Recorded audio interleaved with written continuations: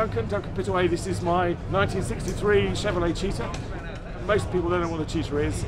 They were built by Chevrolet in the beginning of '63 to beat the Cobra, the AC Cobra, because the Cobra had blown the Corvette away in '62. It was the fastest thing in road racing in America. Chevrolet tried to beat the Cobra with a lightweight Corvette called the Grand Sport and built 4 or 5 of those. And then the Grand Sport still wasn't quick enough to beat the Cobra, so Bill Thomas, who was like a Chevrolet equivalent to Carroll Shelby, as he was to Ford, Bill Thomas said, I can build you a car that will beat the Cobra, and this is it. This is the Cheetah. The idea was to build 100 and to race them in the production sports car class against the Cobra. And this was the first of the 2 prototypes, aluminium body prototypes, chassis number 1. They raced it and tested them at Riverside at the end of '63. And to Shelby's surprise or shock, Bondurant drove one of these cars and he was a second half quicker than Dave McDonald, who was a hero. Dave McDonald was like the Jim Clark of America. So he was a second half quicker than Dave McDonald's Cobra. Everybody sat up and thought, ooh, blimey. And I think Road and Track magazine, at the end of '63 said, look out Shelby, next year Chevrolet's coming with the Cheetah. Miraculously, the FIA changed the rules and for production sports cars, they changed the rules from 100 to 1,000.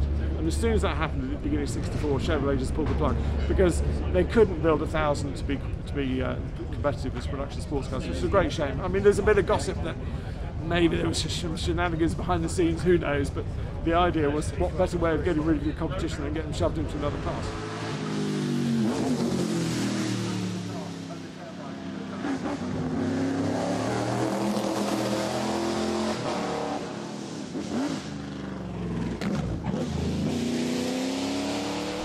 Bill Thomas was really clever.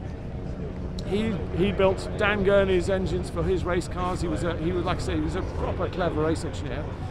He had a Lotus 23 in his workshop, and they decided to copy all the front suspension from the Lotus 23 because they knew it worked. It had to be front-engined, it had to be 2 seats, they had to carry a spare wheel and a suitcase.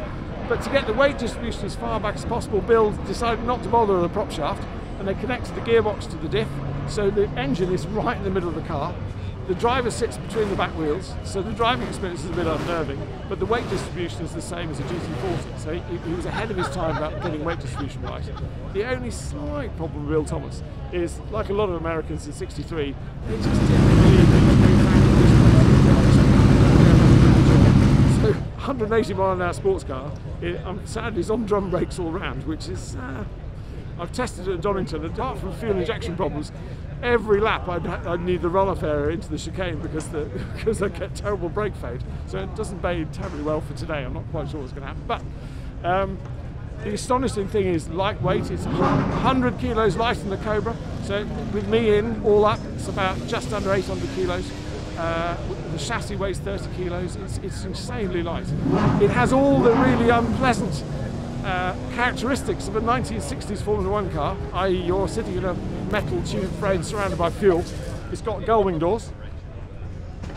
Rather groovy. Bit crude, but very light. One of the side tanks, another one on the other side, another one on the back. Nothing at all, no driver comforts. It's really hot because the exhaust pipes go over the top of the footwells and down the side under the fuel tank, warms the fuel up nicely, which is not a good idea. It's got rack and pinion steering because they had a Lotus. It's got steering from a Triumph Herald because that was the Americans thought it was amazing, but because they knew the Lotus had fantastic steering, they copied all that. That's about it really. The only thing that was a problem was the independent rear suspension. Americans weren't good with independent rear suspension. They hadn't done that before. They all had live axles. And Don Edmonds, the guy who designed the chassis, is still alive. And I chatted to Don about it, and he did admit it was the first independent rear suspension car he designed, and it does have a few handling issues, but we'll find out later on today what that's going to be like. But like I say, in its day, if they could have run it in the production class, it would definitely have beaten the Cobras. Sadly at Daytona, it wasn't running in their class, but it was in the same race with Innes Ireland and Graham Hill in 250 GTO Ferraris, and Dave McDonald in a Cobra. And it was ahead of them in the race before it crashed. But of course it was running against the Chaparrals, the Genies, effectively the Lola T70s, that sort of car. And it just couldn't compete. And sadly that was the end of the Cheetah story, really, because Chevrolet just pulled all the funding. Time shootout is basically what all of us wait for. You know, the time shootout is one of the things we all wait for, and it's when the time when you can really prove whether you can do what you've been claiming you could do in the bar for the last 2 nights. Oh yeah, we can definitely do a 58mm second run. Yeah, sure. Well, now's the time when you can show whether you can and show you can't. And it's not raining. It was supposed to rain at 4, so if it doesn't rain, then it should be really good.